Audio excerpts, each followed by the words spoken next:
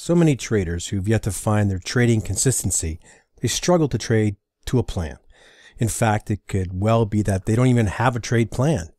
But let me tell you now that if you can find the key to following your trade plan and stick with it, trading consistency and trading success become far more attainable.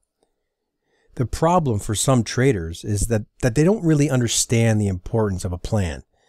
Now, there are at least 3 really persuasive reasons as to why you should be doing this. Number 1, trading emotions and trying to figure out the market when you're actually trading it is much more difficult than predefining your trades and simply executing them when they come along. Number 2, by following a trade plan, you are much better able to define your level of risk. And number 3, you give yourself a point of reference upon which you can develop your trading. By recording and learning about your trades, you can refine them.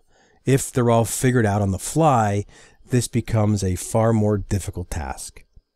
So in fairness, a lot of traders know that following a great trade plan is really important.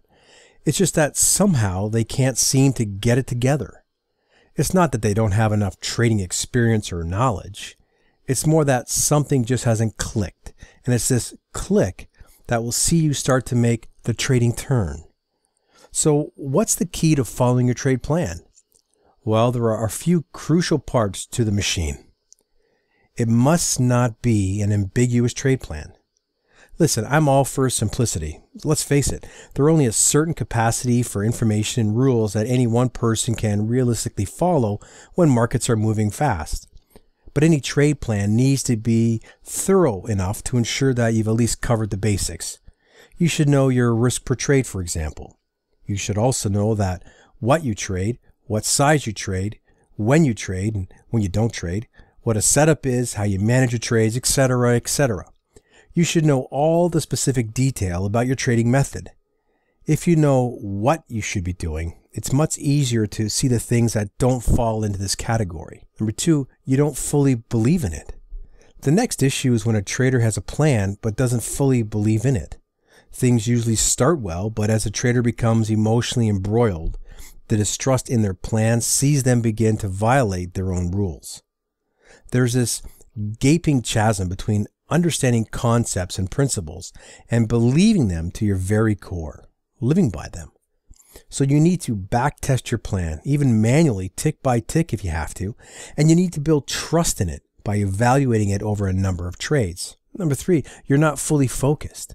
So much is always going on in our lives, and the challenge of remaining focused, particularly for a retail trader who trades from home, it's a big one. Even if we discount the family interrupting the various other things that we need to do at home, the vast amount of information constantly streaming to us through the internet and whatever else, there's a huge amount of potential distraction from the markets and in our charts.